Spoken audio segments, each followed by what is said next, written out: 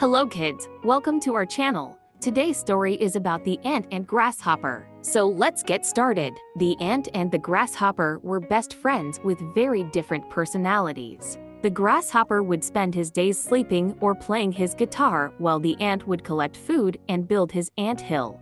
Every now and then, the grasshopper would tell the ant to take a break. However, the ant would refuse and continue to complete his work.